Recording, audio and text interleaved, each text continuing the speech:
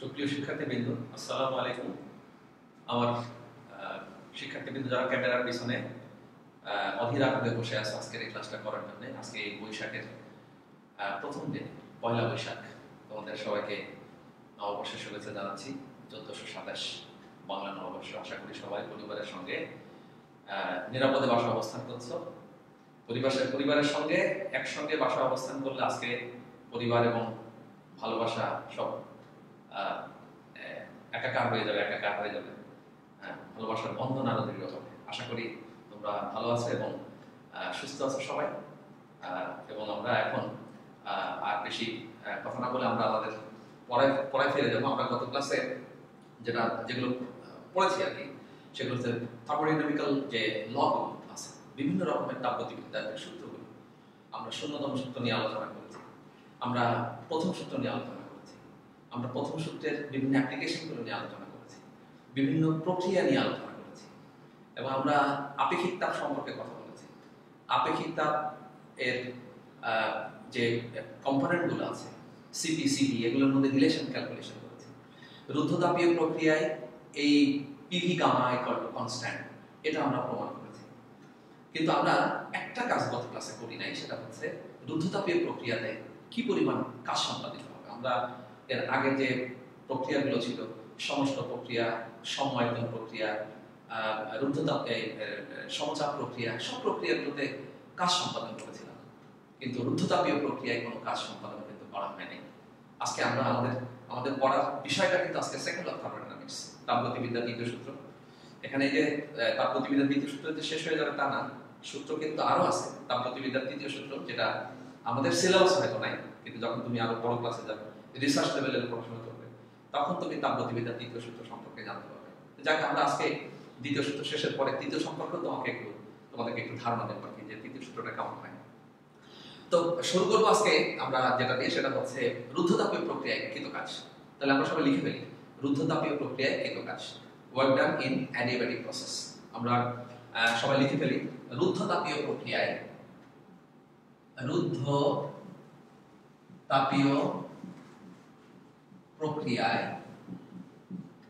কৃত কাজ, work done in adiabatic process or work done due to adiabatic process. আমরা গত ক্লাসে শিখেছিলাম রুদ্ধতাপীয় প্রক্রিয়াটা ছিল হচ্ছে PV to the power gamma equal to constant, বা এই কনস্ট্যান্টকে আমরা সি না বলে বলতে পারি, আমরা কেউ বলতে পারি এখানে। এবং আমরা আজকে এই অংশে আমরা গত ক্লাসে এটাও শিখেছিলাম যে রুদ্ধতাপীয় প্রক্রিয়ায় যে গ্রাফিক্যাল প্রেজেন্টেশন হয় পি ভার্সেস পি, সেটা হচ্ছে সমস্ত রেখা থেকে একটু খাড়া হয়। আমরা এখানে দুটো আয়তন বিবেচনা করতে পারি। আয়তন হচ্ছে ইনিশিয়াল আয়তন V1, ফাইনাল আয়তন হচ্ছে V। রুদ্ধতাপীয় প্রক্রিয়া, যা সমস্ত প্রক্রিয়া থেকে গামা গুণ খাড়া, আমরা গত ক্লাসে শিখেছিলাম। আমি 1 যেটা, সেটাকে আমরা বলবো সমস্ত প্রক্রিয়া, এবং 2 যেটা, সেটাকে আমরা বলছি রুদ্ধতাপীয় প্রক্রিয়া। রুদ্ধতাপীয় প্রক্রিয়া বা রুদ্ধতাপীয় রেখাটি সমস্ত রেখা অপেক্ষা গামা গুণ খাড়া। Adiabatic process is gamma times steeper than the isothermal process or isothermal curve. আমরা এখানে কাজ সম্পাদন করতে চাই। আমরা মনে করি যে সিস্টেমের যে ইনিশিয়াল যে ভলিউম, সেটা হচ্ছে V1, ইনিশিয়াল প্রেসারটা হচ্ছে P1, এবং ইনিশিয়াল টেম্পারেচারটা হচ্ছে T1, এবং সিস্টেমের শেষে, কাজের শেষে ভলিউমটা মনে করি ফাইনাল যেটা, সেটা P2, প্রেসারটা হচ্ছে P2 and টেম্পারেচারটা হচ্ছে T2। সো এখন একটু ওয়ার্ক ডান রিলেশন, অর্থাৎ V1 থেকে V2 তে পৌঁছাতে যে কাজটা হবে, সেই কাজটা সম্পর্কে আমরা জানি integration W equal to integration of V1 two V2, তারপরে হচ্ছে P dV। এখন আমরা গত ক্লাসে যেটা শিখলাম, সেটা হচ্ছে PV to the power gamma equal to হচ্ছে কত, K or C, আমরা যাই বলি না কেন। তাহলে এখান থেকে লিখতে পারি আমরা P equal to K divided by V to the power gamma. এখন যদি আমরা এটাকে যদি 2 বলি, এটাকে যদি আমরা 1 বলি, 2 এর মানটা আমরা যদি 1 এ বসাই, পুটিং 2 ইন ইকুয়েশন 1, তাহলে ইকুয়েশনটা দাঁড়াবে integration V1 two V2, integration V1 two V2, P এর মান লিখতে পারি আমরা K, তারপর হচ্ছে V to the power gamma, তারপর হচ্ছে dV। এখন আমাদের সময় চলে আসছে এটাকে ইন্টিগ্রেশন করা। ইন্টিগ্রেশন করার আগে আমরা করব কি, যেটা আমার দরকার নেই, আমি কনস্ট্যান্ট ভি বাদে যারা থাকবে তারা সবাই কনস্ট্যান্ট কে আমরা বাইরে নিয়ে আসবো। কনস্ট্যান্ট কে ইন্টিগ্রেশন v1 টু v2, তারপর লিখব v to the power minus gamma, তারপরে হচ্ছে d। তারপর আমরা এখানে আরো একটু এক্সটেনশন করে লিখি কে ইন্টিগ্রেশন অফ, আর ইন্টিগ্রেশন দরকার আমরা একবার ইন্টিগ্রেশনটা করে ফেলি। এখানে আমরা ইন্টিগ্রেশনের রুলস জানি, সেটা হচ্ছে v to the power gamma, পাওয়ার থেকে পাওয়ারের সঙ্গে অ্যাড করতে হবে এবং টোটাল পাওয়ারতে সেটা দিয়ে আমরা এটাকে ভাগ করে দেব। তাহলে এখানে আসবে v to the power minus gamma plus 1 divided by minus gamma plus 1, এবং আমরা এখানে লিমিটটা দিয়ে দিব v1 থেকে হচ্ছে কত v2। তাহলে এখানে লেখা যেতে পারে k, আর এখানে চলে আসবে হচ্ছে v to the power 1 minus gamma divided by 1 minus gamma v12 হচ্ছে v2। তাহলে এখানে আমরা লিখতে পারি k divided by 1 minus gamma, 1 minus গামাটাকে আমরা বাইরে নিয়ে আসি, এখানে মানটা বসে দিব, v এর মান এখন হচ্ছে v2, তাহলে লিখব v2 1 মাইনাস গামা, তারপর লিখব মাইনাস v1 1 মাইনাস গামা। তারপর আমরা কেটা মাল্টিপ্লাই করে দিই, সঙ্গে উভয়ের সঙ্গে কেটাকে মাল্টিপ্লাই করে দিই 1 ডিভাইডেড বাই 1 মাইনাস গামা, কারণ কিছু কাজ বাকি আছে এখানে। k তারপর হচ্ছে v2 1 minus gamma minus k v1 1 minus তারপর হচ্ছে গামা। তারপর এটাকে আমরা একটু সিম্পলিফাই করে লিখতে পারি 1 মাইনাস গামা। আমরা জানি k মানে হচ্ছে কি, k মানে হচ্ছে pv to the power gamma. যেহেতু এটা কনস্ট্যান্ট, তাহলে এটাকে এভাবে লেখা যেতে পারে, এভাবে লিখতে পারি আমরা যে p1 v1 to the power gamma is equal to p2 v2 to the power gamma is equal to হচ্ছে k, তাই তো? তাহলে আমরা এই মানগুলো যদি এখন এখানে বসাই, তাহলে আমরা k এর মান বসাতে পারি। এখানে যেহেতু v2, তাহলে লিখতে পারি আমরা হচ্ছে p2 তারপরে হচ্ছে v2 to the power gamma v2 1 minus gamma minus তারপরে হবে হচ্ছে k p1 v1 to the power gamma v1 1 minus gamma. তারপর আমরা এটাকে একটু কাটাকাটি ছাড়াছাড়ি যদি করি, তাহলে এখানে হয় 1 মাইনাস গামা, তারপরে এখানে আসবে হচ্ছে, দেখো এখানে সূচকীয় নিয়ম অনুসারে কি হয়, v to the power gamma কিন্তু এখানে cancel, v to the power v2 to the power gamma v2 to the power 1 minus gamma. আমি একটু ভেঙে লিখি p2 v2 to the power gamma v to the power 1 v2 to the power 1 divided by v to the power minus gamma means v to the power plus gamma minus p1 তারপরে v1 to the power gamma, এখানে v1 divided by to the power 1 divided by v1 to the power gamma. একটু ক্যালকুলেশনটা করে নিলে ভালো হয়। এগুলো এখন অনেক কিছু কাটাকাটি যাচ্ছে এখান থেকে, তাহলে এখান থেকে লেখা যেতে পারে, আমি এখানে না লিখি, উপরে লিখি, এটা মুছে ফেলি। তাহলে আমাদের পরবর্তী অংশটা আসছে w ইজ ইকুয়াল টু, এখানে লিখি 1 ডিভাইডেড বাই 1 মাইনাস গামা, তারপরে থাকছে এখানে কত v1 v to the power v2, sorry এটা v2 to the power gamma v2 to the power gamma cancel, তাহলে এখানে থাকছে হচ্ছে p2 v2 to the power nothing minus এখানে আছে হচ্ছে v1 to the power gamma v1 to the power gamma cancel, তাহলে এখানে থাকবে v1 তারপর থাকবে হচ্ছে v1। এবং আমাদের আরো আমরা একটু মডিফাই করে যদি লিখি, যেহেতু আমরা আইডিয়াল গ্যাস ব্যবহার করেছিলাম, for one mole gas ideal gas equation PV is equal to হচ্ছে RT। সো পরিষ্কার লেখা যেতে পারে এখানে P1 V1 is equal to হচ্ছে RT1, এন্ড দ্য ওয়ে আমরা লিখতে পারি P2 V2 is equal to হচ্ছে R তারপরে হচ্ছে T2, কারণ R টা হচ্ছে ইউনিভার্সাল গ্যাস কনস্ট্যান্ট, আদর্শ গ্যাস সমীকরণ, একেবারে ইউনিভার্সাল সার্বজনীন গ্যাস। সুতরাং এটাকে এখন লেখা যেতে পারে W equal to 1 divided by 1 minus gamma, তাহলে এখানে লিখতে পারি আমরা P2 V2 পরিবর্তে লিখতে পারি আমরা RT2 মাইনাস হচ্ছে R তারপরে হচ্ছে T1 RT1। তো আটটা যেহেতু এর সঙ্গে কমন নেওয়া যায়, তাহলে আমরা লিখতে পারি W equal to R divided by 1 minus gamma, তাহলে এখানে থাকবে হচ্ছে T2 মাইনাস হচ্ছে কত T1, which is equivalent। এই জিনিসটাকে আমরা ইকুইভ্যালেন্ট হিসেবে বলি। এখানে যে আমরা যে বাউন্ডেড অংশটা আমরা দেখেছি রুদ্ধতাপীয় প্রক্রিয়ার জন্য, এই টোটালটার যে এরিয়া, সেই এরিয়াটা আমরা বলতে পারি যে W is equal to the area of this region। এই শেড দেওয়া অংশের রিজিয়নটাই হচ্ছে আমাদের রুদ্ধতাপীয় প্রক্রিয়া কৃত কাজের মান। আমরা এটা বলতে পারি this is equivalent to the area। তাহলে এই হচ্ছে আমাদের রুদ্ধতাপীয় প্রক্রিয়া যে কাজটা হয় সেই কাজের জন্য ম্যাথমেটিক্যাল এক্সপ্রেশন। এইভাবে আমরা এটা তো একদম একটা থিওরিটিক্যাল প্রবলেম। পরীক্ষার সময় হয়তো এখানে গামা ভ্যালু দেওয়া থাকবে, কত পরমাণু গ্যাস সেটা বলা থাকবে, তাপমাত্রা দেওয়া থাকবে, হ্যাঁ মোলার গ্যাস কনস্ট্যান্ট তুমি জানো দেওয়া থাকে না থাকে +8.31 জুল পার মোল পার কেলভিন। এই মানগুলো আমরা এখানে বসিয়ে রুদ্ধতাপীয় প্রক্রিয়ায় এরকম একটা এরিয়ার ক্ষেত্রফল, এরকম একটা রিজিয়নের ক্ষেত্রফল কতটুকু হয় সেটা আমরা ইজিলি ক্যালকুলেশন করতে পারি। তো শিক্ষার্থী বন্ধুরা আশা করি বুঝতে পেরেছ যে কিভাবে গ্রাফিক্যালি আমরা রুদ্ধতাপীয় প্রক্রিয়ায় কাজের মানটা ক্যালকুলেশন করতে পারি, এবং যেটা আমরা ক্যালকুলেশন করেছিলাম এর আগে একবার সমস্ত প্রক্রিয়া কিভাবে কাজ করে, সমচাপ প্রক্রিয়া কিভাবে কাজ করে ইত্যাদি ইত্যাদি। তো যাক, এর সঙ্গে আমাদের মোটামুটি এই চ্যাপ্টারের ফার্স্ট ল অফ থার্মোডাইনামিক্স এর যে অংশটুকু সেটা একদম শেষ। আমরা আজকে যেটা শুরু করতে যাচ্ছি সেটা হচ্ছে সেকেন্ড ল অফ থার্মোডাইনামিক্স, তাপগতিবিদ্যার দ্বিতীয় সূত্র। এই জিনিসটা কি? তো আমরা সবাই লিখে ফেলি সেকেন্ড ল অফ থার্মোডাইনামিক্স, তাপগতিবিদ্যার দ্বিতীয় সূত্র। আমি আরেকটা কথা বলে রাখি যে এই প্রবলেমটা কিন্তু আসলে প্র্যাকটিস করতে হবে আমাদের। এটা প্র্যাকটিস করলে তুমি পরীক্ষার সময় আশা করি অ্যাটেন্ড করতে পারবে, এগুলো প্র্যাকটিসের ব্যাপার। তো যাই হোক, আমরা শুরু করি সেকেন্ড ল অফ থার্মোডাইনামিক্স। লেখো সবাই, সবাই লিখে নাও সেকেন্ড ল অফ থার্মোডাইনামিক্স, তাপগতিবিদ্যার দ্বিতীয় সূত্র।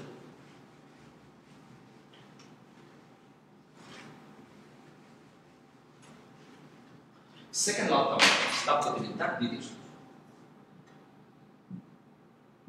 তাপগতিবিদ্যার দ্বিতীয় সূত্র, যেটার সঙ্গে একটা কথা না বললেই নাই, সেটার নাম হচ্ছে আমরা জানি সবাই এনট্রপি। তোমরা অনেকে হয়তো এর আগে এই টার্মটা সম্পর্কে অবগত বা জানো এই টার্মটা সম্পর্কে। এনট্রপি কি? Entropy related theory, second law of thermodynamics. হ্যাঁ, এটাকে আমি একটু লিখে ফেলি second law of thermodynamics, thermodynamics, এটাকে লিখে ফেলবো আমরা এনট্রপি। আমরা আরেকটা ক্লাসে শিখবো যে এনট্রপি জিনিসটা আসলে কি। আজকে আমরা সেকেন্ড ল নিয়ে আলোচনা করি। ইতিমধ্যে আমরা জিরো ল এবং ফার্স্ট ল নিয়ে আলোচনা করেছি। জিরো ল কি বোঝায়? ইকুইলিব্রিয়াম অফ হিট, তাপের সামঞ্জস্য সম্পর্কে আমাদের ধারণা নেই। First law conservation of heat, conservation of energy, শক্তি বা তাপের সংরক্ষণশীলতা সম্পর্কে আমরা ধারণা পাই। বাট সেকেন্ড ল সম্পর্কে আমরা কি জানি, কি জানতে চাই, সেকেন্ড লটা কি আসলে? সেকেন্ড লর ব্যাকগ্রাউন্ড হচ্ছে এরকমের। দেখো, যে কোনো শক্তি অন্য শক্তিতে রূপান্তরিত হবে, এটা স্বতঃস্ফূর্তভাবে হবে, আবার স্বতঃস্ফূর্তভাবে নাও হতে পারে। যেমন পাহাড় থেকে পানি পড়ছে, এই পানির গতিশক্তি একদম পাদদেশে যখন আসবে তখন তাপ শক্তি হিসেবে রূপান্তরিত হয়। তোমরা জানো অনেক সময় যে তোমরা যারা ঝর্ণায় গোসল করছো, নিশ্চয়ই সেখানে দেখেছো যে ঝর্ণাতে যখন আমরা যাই তখন জমে থাকা পানি কত ঠান্ডা, বাট ঝর্ণাতে যখন গোসল করি তখন কিন্তু সেই পানিটা অত ঠান্ডা মনে হয় আমাদের কাছে। কারণ কিন্তু একটাই, কারণ অনেক উপর থেকে পানিটা নিচের দিকে পড়ে। ফলে অনেক উপর থেকে যখন নিচের দিকে পানি পড়ে তখন পানির গতিশক্তি তাপে রূপান্তরিত হয়। এই কারণে দুই প্রান্তে, পাহাড়ের দুই প্রান্তে উষ্ণতা বা তাপমাত্রার পার্থক্য সৃষ্টি হয়। তাহলে কত সহজে একটা গতিশক্তি, পানির গতিশক্তি তাপ শক্তিতে রূপান্তরিত হয়ে গেল। আরো এরকম স্বতঃস্ফূর্তভাবে অনেক কিছুই হয়। তো বিভিন্ন শক্তি তাপে রূপান্তরিত হতে পারে, স্বতঃস্ফূর্তভাবে হয়, আবার স্বতঃস্ফূর্ত নাও হতে পারে।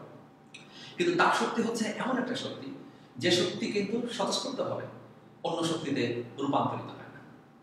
রূপান্তরিত হয় না, এটা একেবারে ঠিক না।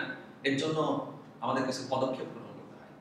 তো আজকে আমরা এটাই বলবো যে অন্যান্য শক্তি সরাসরি তাপ শক্তিতে রূপান্তরিত হলেও তাপ শক্তি অন্য শক্তিতে রূপান্তরিত করাটা একটা জটিল ব্যাপার, এটা স্বতঃস্ফূর্তভাবে হবে না। এই জন্য দরকার হচ্ছে একটি ইঞ্জিন, যন্ত্র, যে যন্ত্র কি করবে, তাপ শক্তিকে যান্ত্রিক শক্তি বা অন্য কোনো শক্তিতে রূপান্তরিত করবে। এবং আর যে ইঞ্জিন বা যন্ত্র এই কাজটা সম্পাদন করবে তাকে আমরা বলবো তাপ ইঞ্জিন বা হিট ইঞ্জিন। তোমরা একজন ফরাসি বিজ্ঞানীর নাম শুনে থাকবে, কার্নো, নাম শুনেছেন নিশ্চয়ই, ফরাসি বিজ্ঞানী কার্নো। উনি এরকম ভাবে অনেক পরীক্ষা নিরীক্ষা করেছিলেন। পরীক্ষা নিরীক্ষা করে দেখেন যে কোনো ইঞ্জিনের পক্ষেই কিন্তু আসলে ইঞ্জিন ছাড়া তাপ শক্তিকে যান্ত্রিক শক্তিতে রূপান্তর করা সম্ভব না।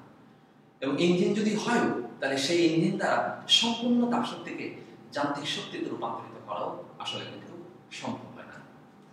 এই যে পরীক্ষা নিরীক্ষার যে একটা উপলব্ধি, এই জিনিসটাকে এই আরো সুন্দরভাবে ব্যক্ত করেছিলেন আরো অনেক বিজ্ঞানী। তার মধ্যে একজনের নাম তোমরা হয়তো শুনে থাকবে, ক্লসিয়াস, তারপরে হচ্ছে প্ল্যাঙ্ক, তারপরে হচ্ছে কেলভিন। হ্যাঁ, অনেকের নাম তুমি শুনে থাকবে। এরা প্রত্যেকেই কোনো না কোনো ভাবে তাপগতিবিদ্যার দ্বিতীয় সূত্রের সঙ্গে ওতপ্রোতভাবে জড়িত। তো তাপগতিবিদ্যার ১৬তম সূত্রে তাপীয় সাম্যাবস্থা সম্পর্কে ধারণা পাই স্পষ্টভাবে। তাপগতিবিদ্যার প্রথম সূত্র তাপীয় সংরক্ষণশীলতা সম্পর্কে আমরা স্পষ্ট ধারণা পাই। কিন্তু তাপগতিবিদ্যার দ্বিতীয় সূত্র আমরা কি পাই? তাপগতিবিদ্যার দ্বিতীয় সূত্র সম্পর্কে আমরা কি ধারণা পাই? ওটাই আমরা শিখতে যাচ্ছি। তাপগতিবিদ্যার দ্বিতীয় সূত্র তাপের গতি সম্পর্কে কথা বলে। তাপ কোথায় যাবে, কোন অবস্থা থেকে কোন অবস্থা যাবে, সিস্টেমের কোন অবস্থা থেকে কোন অবস্থায় পৌঁছালে এই দ্বিতীয় সূত্র পাওয়া যাবে। যেমন আমি একটা ছোট এক্সাম্পল দিই, সেটা হচ্ছে যে আমি যদি এই বাতাসে বা এই কক্ষের মধ্যে 1 কেজি বরফ রাখি, তাহলে কিন্তু এই বরফটা আপনা আপনি স্বতঃস্ফূর্তভাবে সে কিন্তু পানিতে পরিণত হয়ে যাবে। কিভাবে হবে? সে পরিবেশ থেকে তাপ গ্রহণ করবে। কতটুকু তাপ গ্রহণ করবে? 3.36 10 to the power 5 জুল। তাহলে 1 কেজি বরফ 3.36 10 to the power 5 জুল তাপ শক্তি সংগ্রহ করে গ্রহণ করে পানিতে রূপান্তরিত হয়ে যাবে। এখানে দেখো বরফ যতটুকু তাপ পরিবেশ থেকে গ্রহণ করেছে সে কিন্তু ততটুকু তাপ আবার ছেড়েও দিয়েছে। এটাকে বলি সংরক্ষণশীলতা। বাট আমি যদি 1 কেজি পানিকে এই রুমের মধ্যে রেখে দিই, তাহলে কি সেই পানি পরিবেশ থেকে তাপ গ্রহণ করে বা নিজে তাপ ছেড়ে দিয়ে 3.36 10 to the power 5 জুল তাপ শক্তি ছেড়ে দিয়ে সে কি বরফে রূপান্তরিত হতে পারবে? পারবে না। এই যে পারবে না, এই না পারার এই সলিউশনটার নামই আসলে সেকেন্ড ল অফ থার্মোডাইনামিক্স। অর্থাৎ তাপ কোন দিকে যাবে, উচ্চ থেকে নিম্নে যাবে, নিম্ন থেকে উচ্চে যাবে, না কিভাবে যাবে, হ্যাঁ সেই সম্পর্কে আমার ধারণা পাই। তো যদি উচ্চ থেকে নিম্নে যায় আর নিম্ন থেকে যদি উচ্চ থাকে যায়, তাহলে অবশ্যই আমাদেরকে দুটো সিস্টেম বিবেচনা করতে হবে এবং সেই সিস্টেমগুলোর মধ্যে অবশ্যই আমাদের তাপমাত্রার পার্থক্য থাকতে হবে। যদি থাকে তাহলে আমরা তাপের গতিবিধি, তাপ কোথা থেকে কোথায় যাচ্ছে, আদৌ যাচ্ছে কিনা সে সম্পর্কে আমরা স্পষ্ট ধারণা করব। তো এই ধারণা নেওয়ার জন্যই কিন্তু বিভিন্ন বিজ্ঞানীরা উঠে পড়ে লেগেছেন সেই রকম একটা ইঞ্জিন তৈরি করার জন্য, যে ইঞ্জিন কি করতে পারে, স্বতঃস্ফূর্তভাবে তাপ শক্তিকে যান্ত্রিক শক্তিতে রূপান্তরিত করতে পারে, পাশাপাশি সম্পূর্ণ তাপকে যান্ত্রিক শক্তিতে রূপান্তরিত করতে পারে। এইসব নিয়ে বিজ্ঞানীরা কথাবার্তা বলেছেন। তবে যেভাবে কথা বলুক না কেন, ফাইনাল রেজাল্ট সবার কিন্তু একটাই, যে সেই ইঞ্জিনটা আবিষ্কার করা আসলে খুবই ডিফিকাল্ট বা দুরূহ একটা ব্যাপার। প্রথম শুরু করেছিলেন হচ্ছে কি নাম বিজ্ঞানী, ওনার নাম হচ্ছে কার্নো। কি বলেছিলেন? যে কোনো স্বয়ংক্রিয় যন্ত্র ছাড়া আসলে কি তাপ শক্তিকে যান্ত্রিক শক্তিতে রূপান্তরিত করা সম্ভব নয়। আবার যদি যন্ত্র তৈরিও হয়, সেই যন্ত্র দিয়ে সমস্ত তাপ শক্তিকে যান্ত্রিক শক্তিতে রূপান্তরিত করা যাবে না। তাহলে আমরা দেখি বন্ধুরা এখন যে তাপগতিবিদ্যার দ্বিতীয় সূত্রের বিভিন্ন বিজ্ঞানীরা কি ধরনের স্টেটমেন্ট ব্যবহার করেছেন। প্রথমে আমি যে বিজ্ঞানীর নাম বলি সবসময়, সেটা হচ্ছে বিজ্ঞানী এডসার। আমি কোনো একটা ক্লাসে তোমাদের সঙ্গে এই কথাটা শেয়ার করেছিলাম। তাপগতিবিদ্যার দ্বিতীয় সূত্রে প্রথম যে বিজ্ঞানী উনি হচ্ছেন এডসার। লিখলাম আমি এডসার। উনি প্রথম যে কথাটা বলেছিলেন যে তাপ হচ্ছে এমন একটা ব্যাপার যা উচ্চ স্থান থেকে নিম্ন স্থানে সঞ্চালিত হয়। সব থেকে সহজ কথায় তাপগতিবিদ্যার দ্বিতীয় সূত্র হচ্ছে এটাই। আবার সব থেকে জটিল ভাবে তাপগতিবিদ্যার দ্বিতীয় সূত্রকে ব্যাখ্যা করা যাবে। আমরা এগুলো শেষ করে তারপর সেই কথাগুলো অ্যানালাইসিস করবো এবং সেই কথা বলতে বলতে কিন্তু এনট্রপির ধারণাটা আমাদের সামনে চলে আসবে। তো এরশাদ কি বলছেন? যে তাপ হচ্ছে উচ্চ তাপমাত্রার বস্তু থেকে তাপ নিম্ন তাপমাত্রার বস্তুতে সঞ্চালিত। কারণ কেউ যদি বলে সেকেন্ড ল অফ থার্মোডাইনামিক্স কি, তুমি বলবে উচ্চ স্থান থেকে তাপ নিম্ন স্থানে গমন করে, এটাই সেকেন্ড ল অফ থার্মোডাইনামিক্স। অর্থাৎ তাপের গতি আমি ব্যাখ্যা করতে পেরেছি, তাহলে এটাই সেকেন্ড ল। এর পরবর্তীতে যে বিজ্ঞানী কথা বলছেন উনি হচ্ছেন ওনার নাম তোমরা শুনে থাকবে, ক্লসিয়াস। আমরা তাপগতিবিদ্যার প্রথম সূত্রে তোমার নাম শিখেছিলাম, ক্লসিয়াস। উনি তাপগতিবিদ্যার প্রথম সূত্রের মডার্ন ডেফিনেশন দিয়েছিলেন। এটা আমরা ওনার নামটা শিখেছি সেখানে। আজকে সেকেন্ড লতে ক্লসিয়াস কি বলছেন সেটা নিয়ে আমরা একটু কথা বলবো। উনি বলছেন যে এরশাদ বলছেন যে উচ্চ স্থান থেকে তাপ নিম্ন স্থানে সঞ্চালিত হয় স্পন্টানিয়াসলি। এখানে T1 ইজ গ্রেটার দ্যান হচ্ছে T2, স্পন্টানিয়াসলি। আমি করতে চাই কি নিম্ন স্থান থেকে তাপকে উচ্চ স্থানে নিয়ে যেতে চাই, মানে আমার চেষ্টা করতে হবে উচ্চ স্থান থেকে তাপকে নিম্ন স্থানে নিয়ে যেতে চান, কিন্তু স্বতঃস্ফূর্তভাবে এটা সম্ভব না। ওরা অনেক চেষ্টা করেছেন কিন্তু যায়নি। এই জন্য উনি করেছিলেন কি একটা যন্ত্র আবিষ্কার করার উদ্যোগ গ্রহণ করেছিলেন, যে আমি একটা যন্ত্র তৈরি করব যে যন্ত্রটা উচ্চ স্থান থেকে নিম্ন স্থান থেকে তাপকে উচ্চ স্থানে নিয়ে যেতে পারে। কিন্তু অনেক গবেষণায় উনি সেই যন্ত্রটা আবিষ্কার করতে পারেন। সুতরাং ওনার স্টেটমেন্টটা লাস্টে হলো এমন যে এমন ইঞ্জিন আবিষ্কার সম্ভব নয় যে ইঞ্জিন নিম্ন তাপমাত্রার বস্তু থেকে তাপকে উচ্চ তাপমাত্রার বস্তুতে নিয়ে যেতে সক্ষম। তো বন্ধুরা আমরা তাপগতিবিদ্যার দ্বিতীয় সূত্রের এই তাপের গতিবিধি পর্যবেক্ষণ করতে গিয়ে দুজন সায়েন্টিস্টের দুটো স্টেটমেন্ট শিখলাম। প্রথমটা শিখলাম এরশাদ কি বলেছেন, তাপ স্বতঃস্ফূর্তভাবে উচ্চ স্থান থেকে নিম্ন স্থানে সঞ্চালিত হয়। আর সেকেন্ড যেটা শিখলাম সেটা হচ্ছে যে নিম্ন স্থান থেকে উচ্চ স্থানে তাপকে নিয়ে যেতে গেলে একটা ইঞ্জিন দরকার, তাপ ইঞ্জিন দরকার, বাট সেই ইঞ্জিনটা আবিষ্কার সম্ভব না। এটা হলো আমাদের সেকেন্ড স্টেটমেন্ট বিজ্ঞানী ক্লসিয়াস। এরপর যে আসলেন উনি হচ্ছেন কার্নো, উনি আমাদের এই অংশের মূল সায়েন্টিস্ট আর কি কার্নো। তা ওনার নামটা লিখি আমি কার্নো, কার্নো স্টেটমেন্ট, এটাকে আমরা লিখি CARNO, কার্নো স্টেটমেন্ট। উনি বলছেন যে আমি তাপ শক্তিকে যান্ত্রিক শক্তিতে রূপান্তরিত করতে চাই।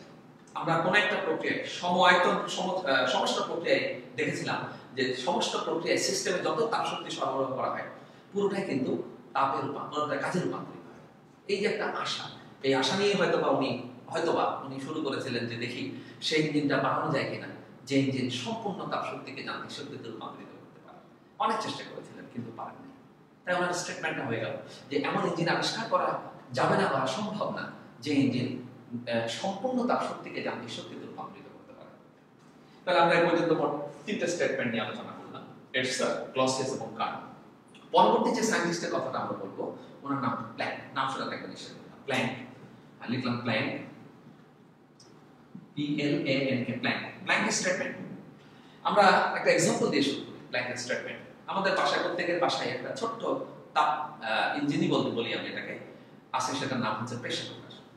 এই প্রেসার কুকারে দেখো কত অল্প সময়, কত অল্প তাপ নিয়ে অল্প সময় কত দ্রুত কত শক্ত খাবার রান্না করে ফেলে, সফট করে ফেলে কত দ্রুততম সময়ের মধ্যে।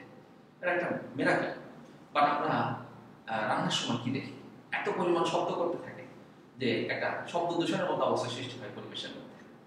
তাহলে একটা ইঞ্জিন তৈরি করতে চাচ্ছিলাম যে সুন্দরভাবে স্মুথলি কাজ করবে, বাট নির্বিঘ্নে কাজ করার মতো ইঞ্জিনটা আসলে বানানো সম্ভব হয়নি। উনি চেষ্টা করেছিলেন অনেক প্ল্যান, এই জন্য উনি পরিশেষে বলেছেন যে এমন ইঞ্জিন আবিষ্কার সম্ভব নয় যে ইঞ্জিন তাপ শক্তিকে যান্ত্রিক শক্তিতে রূপান্তরিত করবে কিন্তু পরিবেশের উপর কোনো প্রভাব ফেলবে না। আমরা ওই প্রেসার কুকার দেখতে পাচ্ছি যে তাপ শক্তিকে সে কাজে রূপান্তরিত করে ফেলছে কিন্তু পরিবেশের উপর একটা শব্দ দূষণ সৃষ্টি করছে। আমরা গাড়িতেও দেখি ভালো ইঞ্জিন তৈরি হচ্ছে কিন্তু কি পরিমাণ শব্দ তৈরি হয়, এসিতে শব্দ হয়, রেফ্রিজারেটরের শব্দ হয়, সব কিছুতেই শব্দ হয়। অর্থাৎ শব্দবিহীন কোন যন্ত্র আবিষ্কার করা আসলে দুর্লভ ব্যাপার, উনি পারেননি। উনি বলছেন, তাই পরিশেষে কি বলছেন যে এমন ইঞ্জিন আবিষ্কার সম্ভব নয় যে ইঞ্জিন তাপ শক্তিকে অনবরত অবিরত তাপ শক্তিকে যান্ত্রিক শক্তিতে রূপান্তরিত করবে কিন্তু পরিবেশের উপর কোনো প্রভাব ফেলবে না। আর একজন সায়েন্টিস্ট আছে যে তাপগতিবিদ্যার দ্বিতীয় সূত্র সম্পর্কে কথা বলছে। হ্যাঁ, ওই ওনার নামটা আমরা সবাই জানি, কেলভিন। উনি একটা তাপমাত্রা স্কেলের সঙ্গে ওনার নামটা খুব ভালোভাবে জড়িয়ে আছে, কেলভিন। তোমরা সবাই নামটা শুনে থাকবে, কেলভিন। কেলভিন উনি বলছেন যে কেলভিন বললেই তো কিরকম একটা লো টেম্পারেচার মনে হয়। হ্যাঁ, লো টেম্পারেচার কেলভিন। উনি বলছেন যে আমি এক্সাম্পলটা এরকম যে এটা মনে করো 300 ডিগ্রি সেলসিয়াস কোন একটা সিস্টেম, এবং এটা হচ্ছে আরেকটা সিস্টেম, সেটা হচ্ছে টেম্পারেচার 100 ডিগ্রি সেলসিয়াস। তো এই সিস্টেম অনবরত 100 ডিগ্রি সেলসিয়াসের মধ্যে তাপ শক্তি স্পন্টানিয়াসলি দিতেই থাকবে, যারা অনেকেই এই কথাগুলো বলতে থাকে।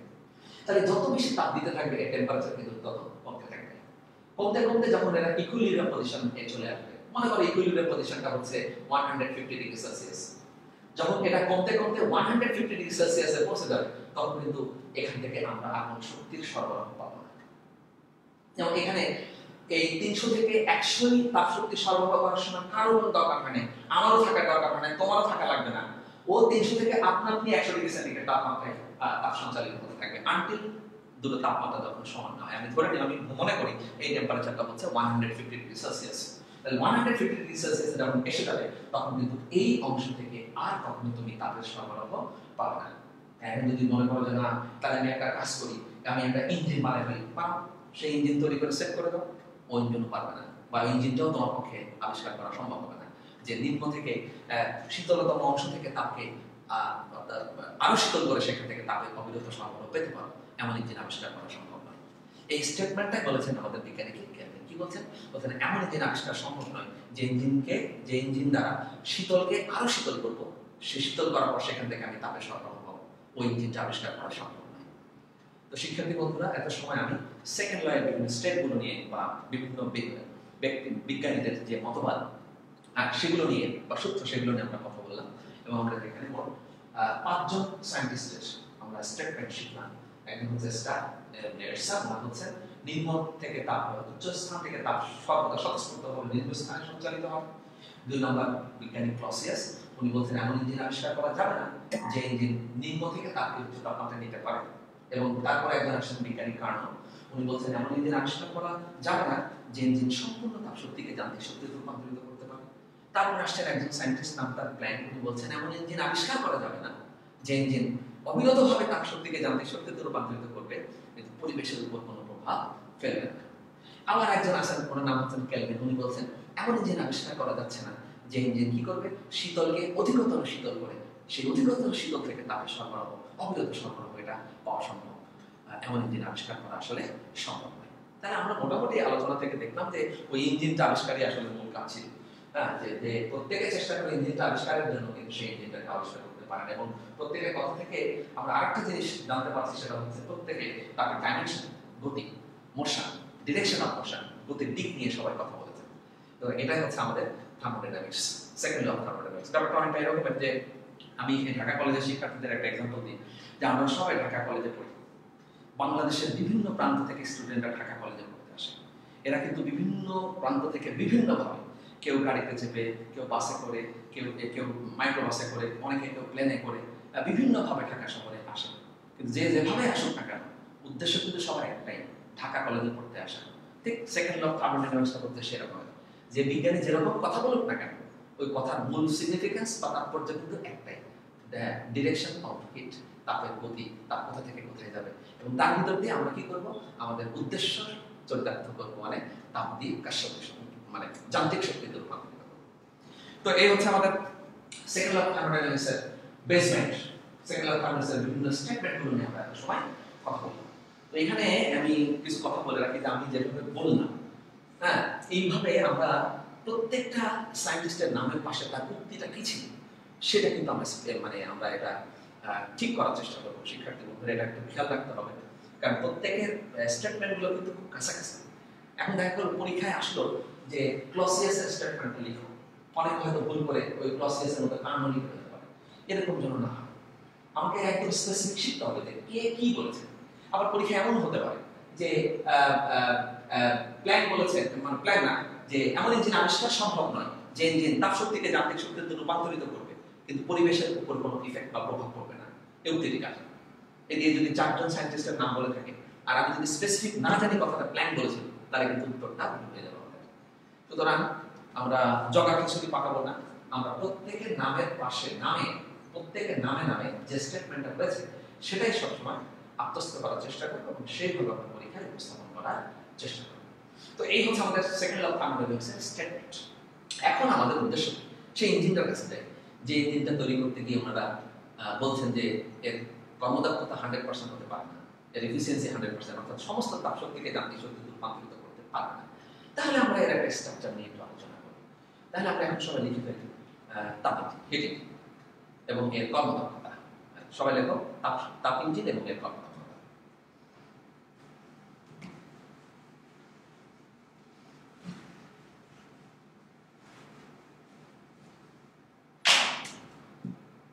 তাপ ইঞ্জিন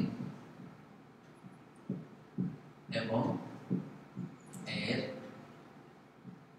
কর্মদক্ষতা। একটু ইংলিশে লিখি, ইংলিশ ভার্সনে যারা আছে তাদের জন্য একটু সহায়ক হবে আশা করি। Hit engine and its efficiency.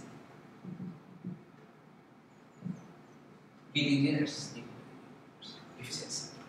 কি জিনিসটা? তাপ ইঞ্জিনটা কেন? তাপ ইঞ্জিনে কি কি? তাপ ইঞ্জিনে আমরা দুটো সিস্টেম ব্যবহার করি। একটা হচ্ছে উৎস, আরেকটা হচ্ছে সংগ্রহ। আর তাপ ইঞ্জিন তো একটা জিনিস আছে। তাহলে দেখা যাচ্ছে তাপ ইঞ্জিনের পার্ট হচ্ছে মোট 3টা। একটা হচ্ছে উৎস থাকবে, একটা সংগ্রহ থাকবে, আর এর মাঝামাঝি থাকবে হচ্ছে কে তাপ ইঞ্জিন। তাহলে আমরা ছবিটা block diagram of heat engine, কারণ ওই ইঞ্জিন তো আসলে ছবি আঁকা সময় সাপেক্ষ ব্যাপার। তো আমরা শুধুমাত্র ব্লক ডায়াগ্রাম দিয়ে আমরা এর এফিসিয়েন্সি এবং এর যে ওয়ার্কিং প্রিন্সিপাল, কার্যক্রম কিভাবে সে কাজ করে সেটা নিয়ে আমরা একটু আলোচনা করি। এবং এখান থেকে কিন্তু এমসিকিউ এর ম্যাথমেটিক্স আসবে, ম্যাথমেটিক্সে এমসিকিউ থাকবে, এই অংশ থেকে আমরা একটু খেয়াল রাখবো সবাই। তো ব্লক ডায়াগ্রাম এঁকে ফেলি। প্রথমে থাকবে হচ্ছে একটা উৎস, লিখলাম উৎস, এটা হচ্ছে সোর্স, SOURCE সোর্স, যার তাপ থাকবে হচ্ছে Q1, তাপমাত্রা হচ্ছে T1, আর একটা থাকবে হচ্ছে সংগ্রাহক। আমি লিখলাম এখানে সং, তারপর হচ্ছে গ্রাহক, বা এটাকে ইংলিশে বলে হচ্ছে সিঙ্ক, এসআইএন সিঙ্ক। মনে করি এর তাপ হচ্ছে Q2, তাপমাত্রা হচ্ছে T2, এবং এদের মাঝখানে থাকবে হচ্ছে একটা তাপক্ষেপক ইঞ্জিন, যার নাম হচ্ছে তাপ ইঞ্জিন, বা হিট ইঞ্জিন। এই হচ্ছে আমাদের তাপ ইঞ্জিন বা হিট ইঞ্জিনের রকেট। তো এখানে আবার কি আছে যে উৎস এবং সংগ্রহের তাপ এবং তাপমাত্রা নেচারটা কেমন হবে। এখানে নেচারটা হচ্ছে যে উৎসের তাপ হচ্ছে Q1 আর সংগ্রহের তাপ হচ্ছে Q2, বলছে যে always Q1 will be greater than Q2। উৎসের তাপ সবসময় সংগ্রহের তাপ থেকে বেশি হতে হবে, আর তাহলে উৎসের তাপমাত্রা অবশ্যই সংগ্রহের তাপমাত্রা থেকে বেশি হতে হবে। যদি হয় তাহলে অ্যাকর্ডিং টু এরসারের নীতি অনুসারে কি হবে, উচ্চ স্থান থেকে তাপ নিম্ন স্থানের দিকে সঞ্চালিত হবে। তাহলে দেখো উচ্চ থেকে তাপ এখন নিম্নের দিকে যাওয়া শুরু করেছে, তাহলে উচ্চ থেকে তাপ নিচের দিকে যাচ্ছে, আর মাঝখানে আছে কি তাপ ইঞ্জিন। আর তাপ ইঞ্জিনের ফাংশনটা কি, উনি এইখান থেকে আসা তাপকে রিসিভ করবেন এবং রিসিভ করে উনি কিছুটা যান্ত্রিক শক্তি বা কাজে রূপান্তরিত করে ফেলবেন। তাহলে আমি এখানে লিখবো হচ্ছে কাজ, work done, WORK work done, এটাকে আমরা বলবো হচ্ছে W। তাহলে উৎস থেকে তাপ সংগ্রহে আসবে, সংগ্রহের দিকে আসবে, উৎস থেকে আসা তাপ তাপ ইঞ্জিন রিসিভ করবে এবং ওর নেচার অনুযায়ী ও ওই তাপ শক্তিকে কাজে রূপান্তরিত করবে। আবার আমরা তো কার্নোট স্টেটমেন্ট আরো শিখেছি, কি শিখেছি যে এমন ইঞ্জিন বানানো যাচ্ছে না বা বানানো সম্ভব না যে ইঞ্জিন সম্পূর্ণ তাপ শক্তিকে যান্ত্রিক শক্তিতে রূপান্তরিত করতে পারে। তাহলে তাই যদি হয় তাহলে উৎস থেকে যে তাপ আসছে তা কিন্তু পুরোটাই তাপ শক্তিকে যান্ত্রিক শক্তিতে এই তাপ ইঞ্জিন রূপান্তরিত করতে পারবে না, কিছু অংশ কাজে রূপান্তরিত হবে, রেস্ট পার্ট অবশিষ্ট অংশটা কি সংগ্রহকে জমা হবে। এই জন্য নাম দেওয়া হয়েছে কত সিঙ্ক। আর মনে করি উৎস থেকে যে তাপ আসছে সেটা হচ্ছে Q1 এবং সংগ্রহকে যে তাপ জমা হচ্ছে সেটা হচ্ছে Q2। তাহলে কতটুকু কাজ হচ্ছে এখানে, তাহলে কাজ হচ্ছে W Q1 মাইনাস হচ্ছে কত Q2। তাহলে আমি 1000 টাকা নিয়ে বাজারে গিয়েছিলাম, 500 টাকার বাজার করলাম। আমি বাসা না 500 টাকা বাজার না, আমি বাসায় এসে দেখি আমার কাছে 500 টাকা আছে। তাহলে আমি কত টাকা বাজার করলাম, টোটাল হচ্ছে 1000 মাইনাস 500 ইকুয়াল টু 500 টাকা। দেখানো তাই উৎস থেকে আসছিল Q1, সংগ্রহকে জমা হচ্ছে Q2, তাহলে তাপ ইঞ্জিন কতটুকু কাজ করলো, W Q1 মাইনাস Q2। এটা হচ্ছে working principal of A hit engine. এখন আমরা এর এফিসিয়েন্সি সম্পর্কে জানতে চাই যে এর এফিসিয়েন্সি বা কর্মদক্ষতা কেমন। আমরা সবাই জানি যে efficiency is generated by symbol ইটা, এবং সেখানে আমরা ফার্স্ট ইয়ারে তো ওয়ার্ক এনার্জি পাওয়ার চ্যাপ্টার 5 সেখানে আমরা শিখেছিলাম কোন যন্ত্রের লক্ষ্য কার্যকর শক্তি এবং প্রদেয় শক্তির অনুপাতকে কর্মদক্ষতা বা এফিসিয়েন্সি বলে। এক কথায় আউটপুট বাই ইনপুট, মানে কি পরিমাণ পেলাম আর আমি কি দিয়েছিলাম, এদের রেশিও বা অনুপাতটার নাম হচ্ছে এফিসিয়েন্সি অর কর্মদক্ষতা। তাহলে এখানে আমি পরিষ্কার দেখতে পাচ্ছি যে আমি এখানে যে হিট দিয়েছি সেটা নামটা হচ্ছে কত Q1, আর আমি যেটা পেয়েছি সেটা হচ্ছে কত W। এবং এটা তো obviously যে W is less than Q1, তাহলে অবশ্যই এই মানটা একটু ফ্র্যাকশন হবে, দশমিক ভগ্নাংশে আসবে। এই জন্য আমরা কি করব 100% এটাকে গুণ করে দিব যাতে করে একটা প্রপার মান এখানে পাওয়া যায়। So this is the efficiency equation of heat engine. তাহলে এখানে আমরা মানগুলো যদি বসাই তাহলে এখানে আসতে পারে যে W we have Q1 minus Q2 divided by Q1 whole multiply by হচ্ছে 100%, বা আমরা এটা লিখতে পারি 1 minus Q2 divided by Q1 multiplied by হচ্ছে 100%. This is called eta. This is the efficiency of any heating.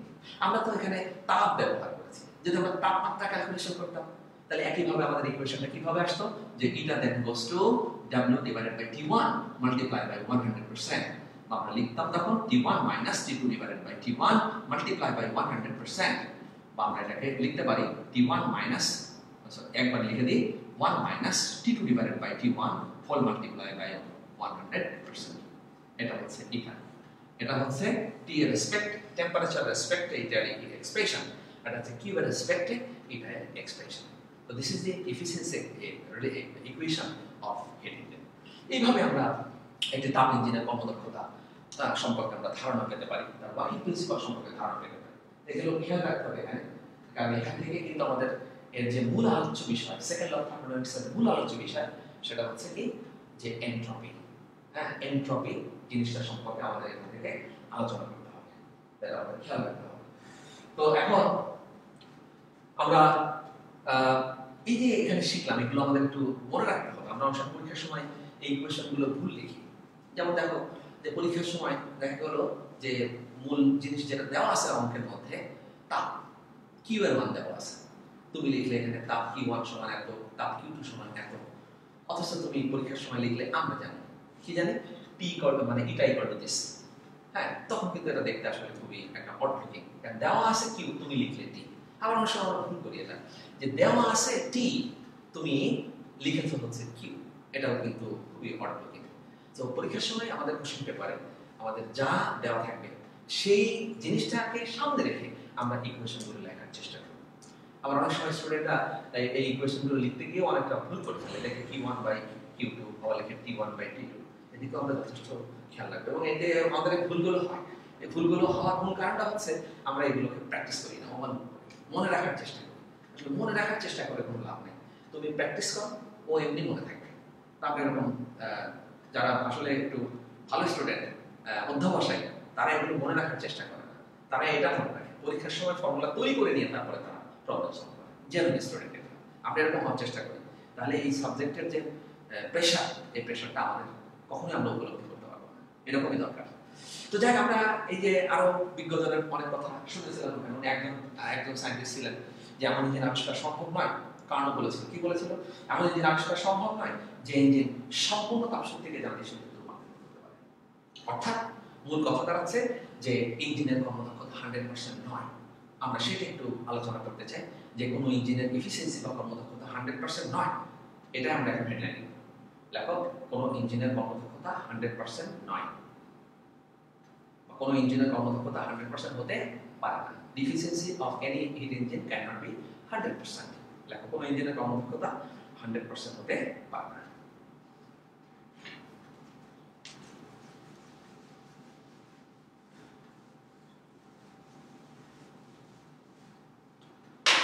কোনো ইঞ্জিনের এফিসিয়েন্সি বা কর্মদক্ষতা 100% হতে পারে না।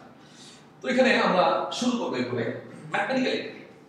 আমরা জানি এফিসিয়েন্সি এটা ইকুয়াল টু হচ্ছে Q1 minus Q2 divided by হচ্ছে Q1 মাল্টিপ্লাই বাই 100%। পরিষ্কার কথা, আমি দেখাতে চাই যে এটা কর্মদক্ষতা 100% না, এটা 100% হতে পারে না।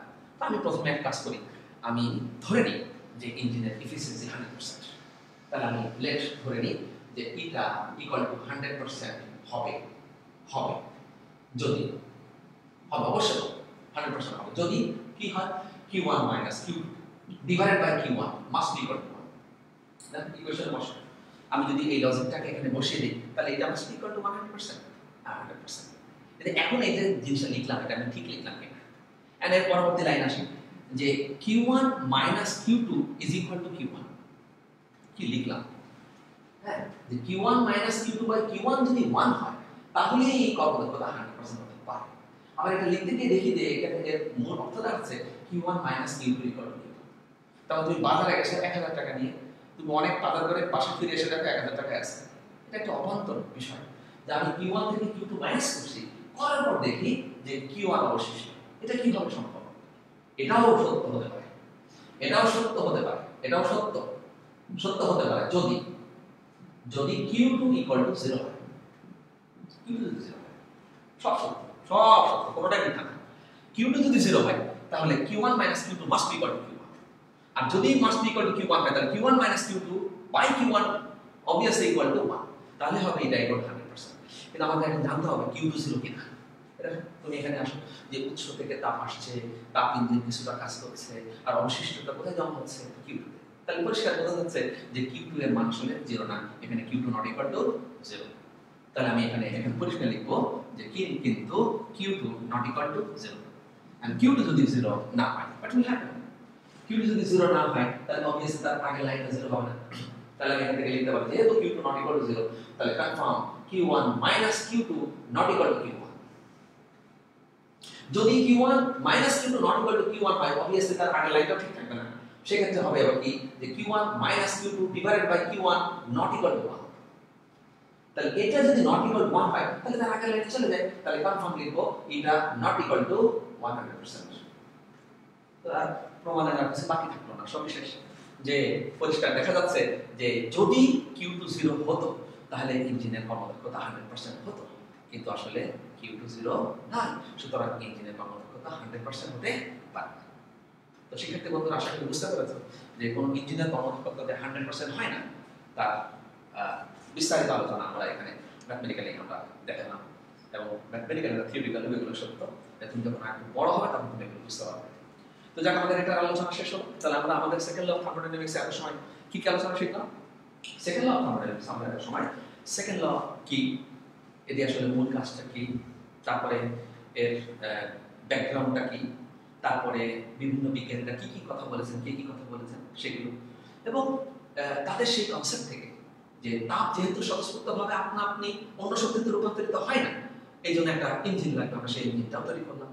সেই ইঞ্জিনটা তৈরি করে আমরা সত্যি সত্যি দেখলাম যে আমাদের বিজ্ঞানীরা যে কথাগুলো বলেছিলেন যে কোনো ইঞ্জিনের কর্মদক্ষতা আসলে 100% হতে পারে না, সেটা আমরা পরীক্ষামূলকভাবে আমরা প্রমাণ করে দেখালাম যে কোনো ইঞ্জিনের কর্মদক্ষতা 100% হতে পারে না। তাই এই হলো একটা জিনিস। এখন আমরা যে অবস্থাটা, এটা একটু প্র্যাকটিস করতে হবে, প্র্যাকটিস না করলে তোমার মনে থাকবে না। আমরা প্র্যাকটিস করবো, এটা অনেকবার প্র্যাকটিস করে বুঝে প্র্যাকটিস করবো, এবং আমি আরো বোঝাবো, কারণ এটা এখন বোঝানো শেষ হয়নি। আমি মনে করি যে 20% বোঝানো হয়েছে, 100% হবে যখন এনট্রপি শেষ হবে। এনট্রপি শেষ হলে আমাদের এই চ্যাপ্টার শেষ হয়ে যাবে। তো যারা আমরা এখন পরবর্তী যেটা যাচ্ছি, যে মূল যিনি যার কারণে আজকে এত কিছু হয়ে গেল, সেই মূল বিজ্ঞানীটা কে জানো? উনি একজন ফরাসি একজন প্রকৌশলী, নাম সাদি কার্নো। উনি কিন্তু এইরকম অবস্থা দেখে, এটা আমি তৈরি করতাম না, আমিও খুব ডিসঅ্যাপয়েন্টেড হতাম, আল্লাহ কি বানাইলাম, আমি চাই যে 100 জুল শক্তি দিয়ে আমি 100 জুল তাপ চাই, আবার কিছুটা লস হয়ে যাচ্ছে। হ্যাঁ, যেটা কিন্তু ফার্স্ট অফ থার্মোডাইনামিক্স বারবার আমাদেরকে শেখাইছে, যখনই কোনো সিস্টেমে কিছু তাপ শক্তি দিবে, সিস্টেম সেইটা কিছু অংশ নিয়ে তার অন্তঃস্থ শক্তি বৃদ্ধি করবে, রেস্ট পাওয়ার অবশিষ্ট অংশ সে কাজে রূপান্তরিত করবে। আমি এই অন্তঃস্থ শক্তিটুকু বৃদ্ধি হতে দিতে চাই না, কারণ ওটা এতটুকু লস হবে কেন? কারণ এমনি তো দুনিয়াতে তাপের সংকট হয়ে যাচ্ছে আস্তে আস্তে। তাহলে আমিও এরকম খুব আসলে বিচলিত হয়ে যাইতাম যে এরকম হবে কেন। তাহলে আমি একটা ইঞ্জিন বানানোর একটা মডেল তৈরি করি। উনিও করেছিলেন, এমন একটা মডেল তৈরি করেছিলেন যে মডেল দিয়ে উনি বলছেন যে হ্যাঁ, আমি একটা মডেল দিয়ে দিলাম আজকে, এই মডেল তুমি যদি অ্যাপ্লাই করো তাহলে অবশ্যই তুমি যতটুকু তাপ শক্তি সরবরাহ করবে পুরোটাই কাজে রূপান্তরিত করতে পারবে। তা সেটা নিয়ে আমরা একটু আলোচনা করবো, সেটা হচ্ছে কার্বন মডেল। এবং কার্বন মডেল এটা কিন্তু বাস্তবে হয় না, মডেল, কল্পনাযোগ্য একটা মডেল। তাহলে আমরা সবাই লিখে ফেলি যে কার্নোর তাপ ইঞ্জিন, ব্র্যাকেটে লিখে রাখো মডেল।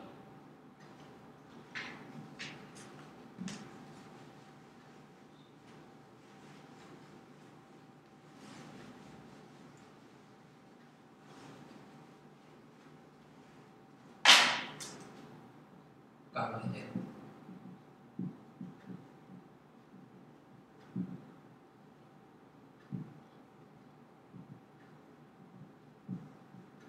লিখে দিই মডেল, কার্নোর মডেল। আমাদের সায়েন্টিস্ট কার্নো উনি একটা মডেল দিয়েছেন আমাদের যে তার মধ্যে কিভাবে তা দিয়ে আমি একেবারে 100% যা দিব তাই। তাহলে আমার কাছে একটা ম্যাসের কাঠি থাকবে, সেই ম্যাসের কাঠি দিয়ে তো সারা দুনিয়ার সমস্ত বাড়ি ভাত রান্না করে ফেলবো। তারপর রান্না বান্না করার পরে তো তাপ থাকার কথা না, সব তো অন্য কাজে ব্যয় হয়ে গেছে, কিন্তু দেখবো যে না, ম্যাসের কাঠির তাপ অপরিবর্তিত আছে, কাঠি আছে, মাঝখান দিয়ে পৃথিবীর সমস্ত বাড়ির ভাত রান্না করা কমপ্লিট। এরকম একটা জিনিসের বলবো আর কি, একদম সহজ ভাবে এরকম একটা মডেল উনি আসলে দিয়েছেন। সেই মডেলটা নিয়ে আমরা একটু কথা বলি। ওনার মডেলে 4টা অংশ ছিল, 4টা অংশ। এই 4টা অংশ আমি আলোচনা করব। মডেলের প্রথম যে গুরুত্বপূর্ণ অংশ সেটা হচ্ছে সিলিন্ডার, যেটার মধ্যে গ্যাস থাকবে। গ্যাস রান্না বান্না চলবে, আসলে গ্যাস থাকবে, এটার নাম হচ্ছে সিলিন্ডার। দ্বিতীয় যে অংশটা থাকবে সেটা হচ্ছে উৎস থাকবে, এবং এটা স্পেশাল উৎস। আর থাকবে হচ্ছে তৃতীয় যেটা থাকবে সেটা হচ্ছে একটা ভূমি বা বেসমেন্ট থাকবে। আর লাস্ট মানে ফাইনালি যেটা থাকবে সেটা হচ্ছে একটা সংলগ্ন স্পেশাল, সবই স্পেশাল এখানে। হ্যাঁ, শুধু সিলিন্ডারটা আর বেসটা হবে নর্মাল, আর বাকি দুটো হবে স্পেশাল। তাহলে আমি প্রথমে একটা সিলিন্ডারে ছড়িয়ে ফেলি। সিলিন্ডার থাকবে, এবং সিলিন্ডারের মধ্যে একটা ঘর্ষণহীন পিস্টন থাকবে। এই জন্য বলছে ঘর্ষণহীন পিস্টন যুক্ত সিলিন্ডার, ঘর্ষণহীন পিস্টন যুক্ত সিলিন্ডার থাকবে। ব্যাস, সিলিন্ডার আগে আমি ছবিটা আঁকি, তোমরা আগে নায়কে পরে আমি আগে আঁকি। তারপরে ঠিক যেভাবে আঁকা সেভাবে তুমি রাখবে, একটু এদিক ওদিক করবে না, ঠিক যেভাবে আঁকা হচ্ছে এইভাবে রাখবে। এখানে থাকবে হচ্ছে একটা বেস বা ভূমি থাকবে, একদম তাপ অন্তরক পদার্থ দিয়ে মোড়ানো থাকবে। এবং এটাকে আমি যদি বলি হচ্ছে কি বলবো সিলিন্ডার সিলিন্ডার সিলিন্ডার এটার যে ভার্টিক্যাল দুটো অংশ দেখতে পাচ্ছ, ভার্টিক্যাল দুটো অংশ, এই ভার্টিক্যাল দুটো অংশে এর থাকবে হচ্ছে তাপান্তর পদার্থ থাকবে, হিট ইনসুলেটিং ম্যাটেরিয়াল। তাপান্তর পদার্থ থাকবে যেটা ভেদ করে তাপ বাইরে যেতে পারবে না, বাইরে থেকে কোনো তাপ আসতে পারবে না, এবং নিচের দিকটা থাকবে ওপেন, আর উপরে তো একটা ফ্রিকশনলেস পিস্টন আছে। আর এখানে যেটা দেখতে পাচ্ছ সেটা হচ্ছে আমাদের ভূমি বা বেস, আমি লিখে দিই ভূমি বা বেস বলে এটাকে। এটার জন্য পুরোটাই তাপান্তর পদার্থ দিয়ে আবৃত। আর এর দুই পাশে থাকবে দুটো জিনিস, একটা হচ্ছে থাকবে উৎস, একটা থাকবে উৎসটা আবার হচ্ছে এরকম তিন প্রান্ত হিট ইনসুলেটিং ম্যাটেরিয়াল থাকবে, তিন প্রান্ত হিট ইনসুলেটিং ম্যাটেরিয়াল থাকবে, তিন প্রান্তে এরকম ভার্টিক্যাল দুইটা, হরাইজন্টাল একটা হিট ইনসুলেটিং ম্যাটেরিয়াল থাকবে। এটাকে আমরা বলবো হচ্ছে উৎস। আর উপরের প্রান্তটা ওপেন থাকবে। হ্যাঁ, আর একদম এর মতোই দেখতে, একদম হুবহু আর একটা থাকবে, সেটার নাম থাকবে হচ্ছে সংগ্রাহক। এটার কনস্ট্রাকশন মেকানিজমটা হচ্ছে উৎসের দেখতে আমাদের এই সংগ্রাহকটা দেখতে একই রকম, ভার্টিক্যাল দুটো অংশ থাকবে আর একটা হরাইজন্টাল অংশ ইনসুলেটিং ম্যাটেরিয়াল থাকবে, হিট ইনসুলেটিং ম্যাটেরিয়াল, উপর প্রান্তটা ওপেন থাকবে। এটাকে আমরা বলবো হচ্ছে সিঙ্ক, সংগ্রাহক, বা এটাকে আমরা বলি হচ্ছে সিঙ্ক, আর এটাকে বলি হচ্ছে আমরা সোর্স, আর এটাকে বলি হচ্ছে আমরা বেস, আর ওটা সিলিন্ডার। দেখেন এই হচ্ছে আমাদের তাপ ইঞ্জিনের যে মডেলটা আমাদের দিয়েছে, যেটা ব্যবহার করলে তুমি কি পাবা, এফিসিয়েন্সি 100% পেয়ে যাবে। হ্যাঁ, তো এখানে উৎসের একটা তাপ থাকবে, ন্যাচারাল বুঝতে হবে, ন্যাচারাল যে কার প্রপার্টি কি, এটা তাপমাত্রা মনে করো T1 এবং এটা তাপমাত্রা হচ্ছে T2। যেমন আমরা আগে যে ইঞ্জিনটা পড়লাম সেখানে কিন্তু উৎসের তাপমাত্রা ছিল হচ্ছে T1 এবং এই T1 কিন্তু কম ছিল, সেখান থেকে আমরা কাজ পেয়েছিলাম। আর অবশিষ্ট পার্টটা জমা হয়েছিল সংগ্রহকে, সেটা ছিল কিন্তু T2। এখানে ব্যাপারটা হচ্ছে এরকম যে এর তাপমাত্রা T1, এখান থেকে তুমি যতই তাপ নাও না কেন T1 কিন্তু চেঞ্জ হবে না, কনস্ট্যান্ট থাকবে। এই হচ্ছে আগেরটার সঙ্গে এই মডেলের পার্থক্য। আগে T1 কমে যাচ্ছিল, তো T1 যদি এই যদি উৎস হয়, এটা যদি সংগ্রাহক হয়, সিঙ্ক হয়, এটা সোর্স হয়, আর এটা যদি হিট ইঞ্জিন হয়, তাহলে এখান থেকে যদি তাপ আসে আর এর টেম্পারেচার যদি কমে যায়, তাহলে কি হবে, এর টেম্পারেচার বাড়বে। তাহলে এক সময় কি হবে, এই উৎস আর সংগ্রহের তাপমাত্রা সমান হয়ে যাবে। আর যদি সমান হয়ে যায় তখন তাপের কোনো আদান প্রদান হবে না, যদি না হয় তাপ ইঞ্জিন কোনো কাজ করবে না। তো এটা সমস্যা, মারাত্মক সমস্যা। এই মারাত্মক সমস্যার জন্যই তো কার্লো এরকম একটা স্টেডিয়াম নিয়ে বসে আছে, মডেল দিয়ে বসে আছে। মডেল দেওয়ার কারণ কি, উৎসের তাপ কমে যাচ্ছে, সংগ্রহের তাপ বেড়ে যাচ্ছে, আর তাপ ইঞ্জিন কাজ করে যাচ্ছে। তত সময় তাপ ইঞ্জিন কাজ করতেই থাকবে যত সময় উৎস এবং সংগ্রহের মধ্যে তাপের আদান প্রদান বন্ধ না হয়। জিরো তাপ থার্মোডাইনামিক্স, একদম থার্মাল ডেথ অফ ইউনিভার্স, ওইরকম একটা লেভেলে না পৌঁছানো পর্যন্ত এই কাজটা চলতেই থাকবে। কিন্তু যখন ইকুয়াল হয়ে যাবে, আমি T1 ইকুয়াল টু T2, তখন কিন্তু হিট ইঞ্জিন যতই ভালো কাজ না কেন, হিট ইঞ্জিন কোনো কাজ করবে না। তাহলে আমি একটা ইঞ্জিন কিনে রাখা, একটা টেলিভিশন কিনে নিয়ে আসলাম মনে করো বাসায়, হ্যাঁ, 1 ঘন্টা চালার পরে এটা কোনোদিন চলবে না, এটা তো মেনে নেওয়া যাবে না। তো এইরকম এটা হিট ইঞ্জিন আমি সেট করলাম, উৎস থেকে তাপ যাচ্ছে আর কি সুন্দর কাজ করছে, সে তোমার ঘন্টা খানেক পরে দেখি যে এই নিয়ে কোনো কাজ করছে না, তাহলে আর এরকম ইঞ্জিন বানাইলাম কি? উনি বলছেন যে না, এই মডেলটা যদি দেওয়া হয় তাহলে কন্টিনিউয়াসলি চলতেই থাকবে। এই জন্যই উনি, যেমন এটা আমাদের T1 ছিল, এটা কিন্তু কমে যাচ্ছিল, এটা T2 ছিল, এটা কিন্তু বেড়ে যাচ্ছিল, কিন্তু উনি এবার বলছেন না, আমার এই মডেলে উৎসের তাপমাত্রা T1 এটা কনস্ট্যান্ট থাকবে। এখানে আমি যতই তাপ নিই না কেন, হ্যাঁ, সে সমুদ্রের মতো পানি যত বালতি আমি সেখান থেকে নিয়ে আসি না কেন, পানি কিন্তু কমবে না, পানির লেয়ারটা সবটা ঠিক থাকবে। ঠিক সেরকম একটা উৎস যার প্রপার্টি হচ্ছে, মনে রাখতে হবে, property always T1 remains constant, T1 এর মান সবসময় কনস্ট্যান্ট থাকবে যতই তাপ সেখান থেকে আমরা নেই না। আবার দেখো সংগ্রহকের ব্যাপারটা, এখানে সংগ্রহের তাপ বেড়ে যাচ্ছিল, ঠিক, উৎসের তাপ কমে যাচ্ছিল, সংগ্রহের তাপ বেড়ে যাচ্ছিল।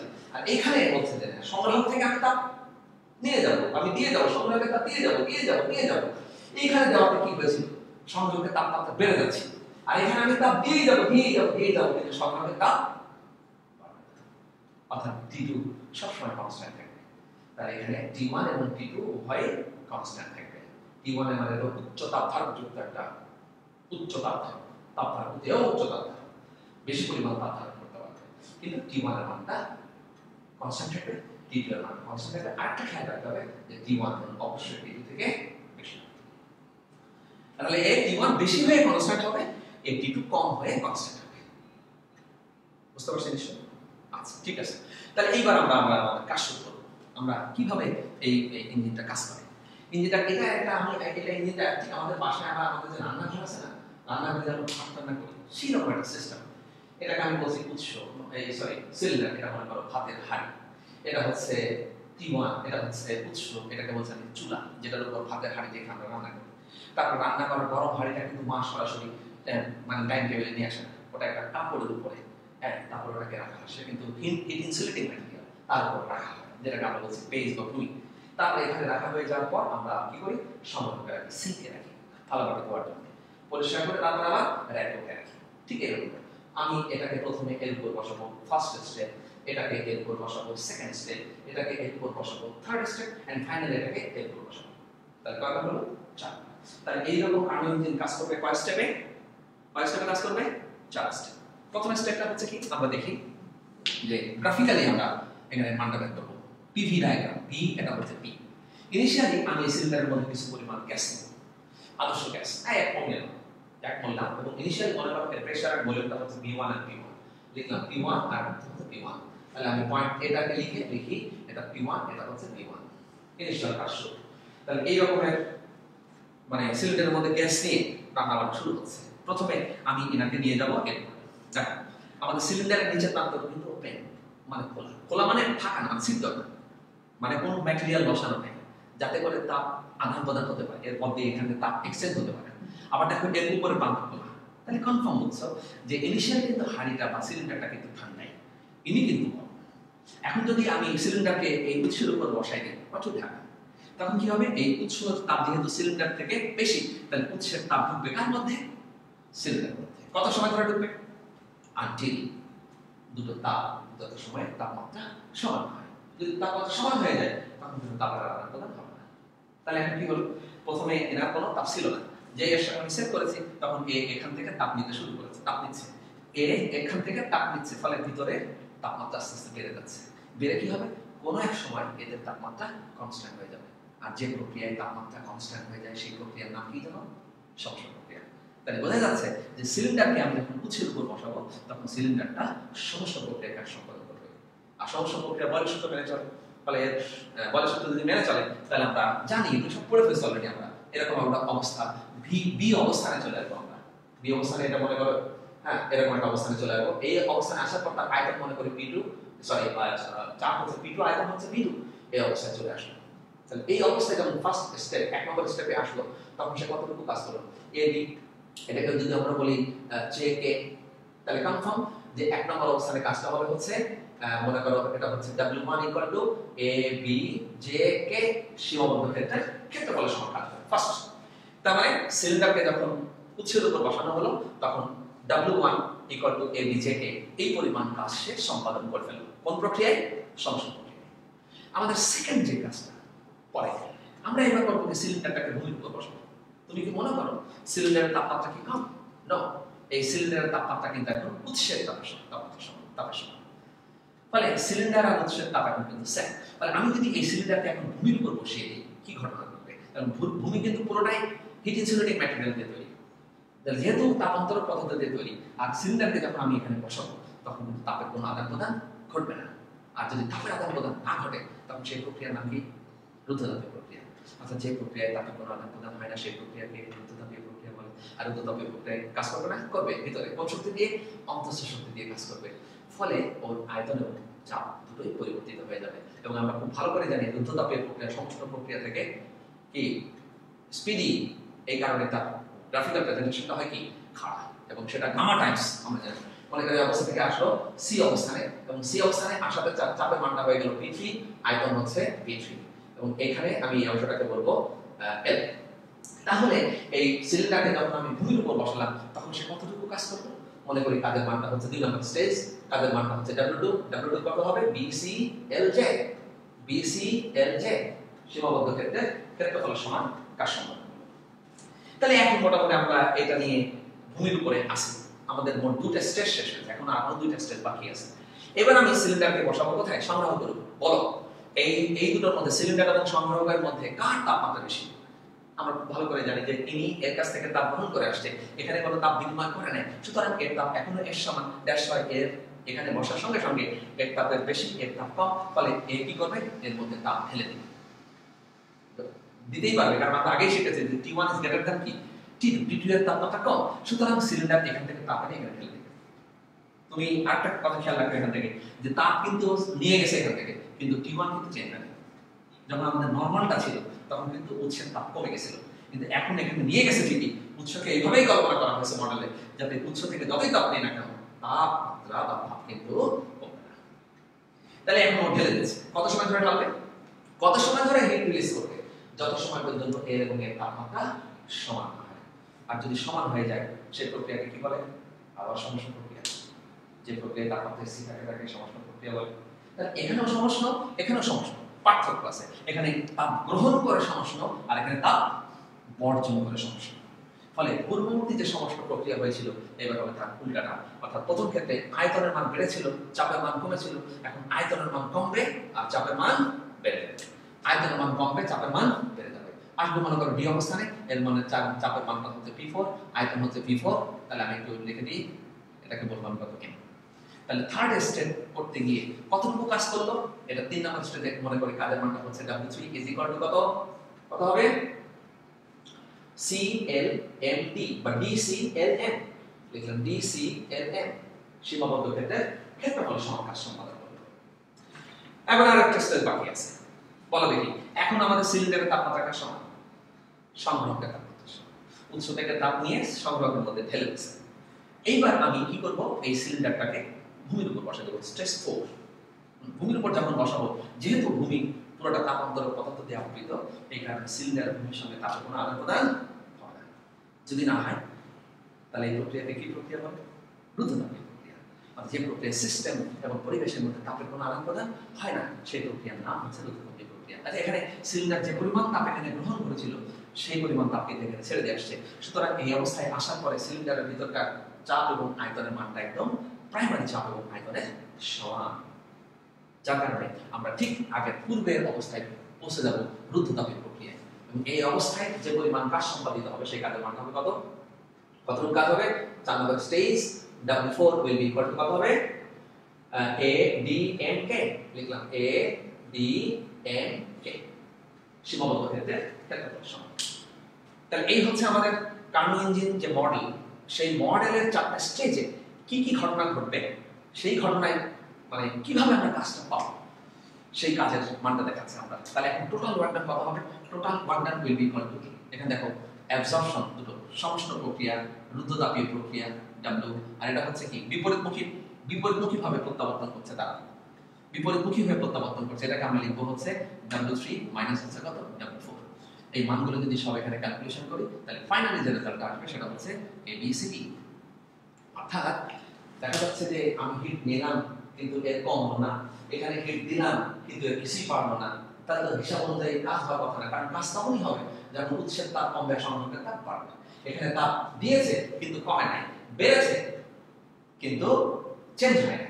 সুতরাং তার মধ্যেও আমরা পরিষ্কার দেখতে পাচ্ছি কাজ কিন্তু হয়ে গেছে, এবং এই কাজের মানটা হচ্ছে ABCD, সীমাবদ্ধ ক্ষেত্রের ক্ষেত্রফলের সমান। সুতরাং আমরা বলতে পারি যে কার্নো চক্রে, কার্নো ইঞ্জিনে একটি পূর্ণ চক্রে কাজের মান দুটি সমষ্ণ রেখা এবং দুটি রুদ্ধতাপীয় রেখা দ্বারা সীমাবদ্ধ ক্ষেত্রের ক্ষেত্রফল সমান। তাহলে আবার আমরা বলি যে কার্নো ইঞ্জিনে কি শিখলাম? কার্নো ইঞ্জিনে বলো সঙ্গে, কার্নো ইঞ্জিনে প্রতি চক্রে সম্পাদিত কাজ, কার্নো ইঞ্জিনে প্রতি চক্রে সম্পাদিত কাজ, কার্নো ইঞ্জিনে প্রতি চক্রে সম্পাদিত কাজ দুটি সমষ্ণ রেখা, দুটি সমষ্ণ রেখা এবং দুটি রুদ্ধতাপীয় রেখা দ্বারা, দুটি সমষ্ণ রেখা এবং দুটি রুদ্ধতাপীয় রেখা দ্বারা সীমাবদ্ধ ক্ষেত্রের ক্ষেত্রফল সমান। আমরা বলি কার্নো ইঞ্জিনে প্রতি চক্রে সম্পাদিত কাজ দুটি সমষ্ণ প্রক্রিয়া রেখা এবং দুটি রুদ্ধতাপীয় রেখা দ্বারা সীমাবদ্ধ ক্ষেত্রের ক্ষেত্রফল সমান। তো এই হচ্ছে শিক্ষার্থী বন্ধুরা আমাদের আজকের পড়ার লেসন ছিল এটা, সেকেন্ড ল অফ থার্মোডাইনামিক্স আমরা পড়লাম।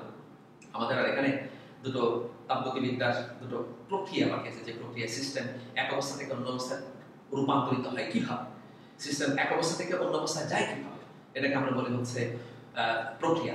দুটো প্রক্রিয়া আছে এরকম, রিভার্সেবল এন্ড ইরিভার্সেবল প্রসেস, প্রত্যাগামী প্রক্রিয়া। আমরা আগামী ক্লাসে এরকম প্রত্যাগামী প্রক্রিয়া এর অংশটা শেষ করে আমরা এন্ট্রপি পড়লেই আমি আশা করি আমাদের এই চ্যাপ্টারটা শেষ হয়ে যাবে। আমাদের এই চ্যাপ্টারটা কিন্তু তাপগতিবিদ্যা অনেক বড় একটা চ্যাপ্টার, এখানে পড়তে হবে অনেক বেশি, বুঝতে হবে অনেক বেশি, আবার আমাদের প্র্যাকটিসও করতে হবে অনেক বেশি। তো ইনশাআল্লাহ আগামী ক্লাসে আমাদের এই অংশটা শেষ করে আমাদের এন্ট্রপি শেষ হবে এবং তারপরে আমরা এই চ্যাপ্টারে যত প্রবলেম আছে, ক্রিয়েটিভ কোশ্চেন কিভাবে আনসার করবো, কি হতে পারে, এবং নর্মাল যে প্রবলেম সেগুলো আমরা সলভ করবো। সেই সময় পর্যন্ত সবাই সুন্দর ভালো থাকো, বাসায় থাকো, সুস্থ থাকো, সবাই সবার জন্য দোয়া করো, আর ভালোভাবে ঘরের মধ্যে বসে বাংলা নববর্ষ উদযাপন করো। সবাইকে